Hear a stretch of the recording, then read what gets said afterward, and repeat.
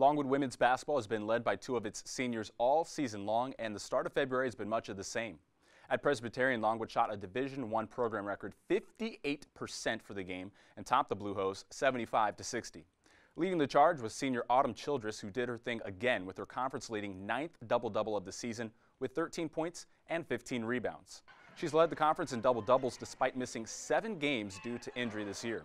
For more on her journey, fighting injuries on her way to college success, you can read Todd Lindemuth's feature on Childress titled Overcoming Adversity on longwoodlancers.com.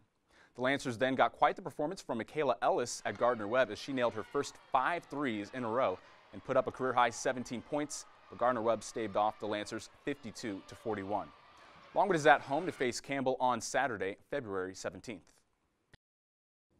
Hey there, fans. For more information on Longwood Athletics, keep it locked to longwoodlancers.com. Listen to the Longwood Sports Flash daily at 5:20 p.m. on WVHL Farmville 92.9 Kicking Country, and follow Longwood Athletics on Instagram, Facebook, and on Twitter. Of course, you can also subscribe to our YouTube page. It's right down there.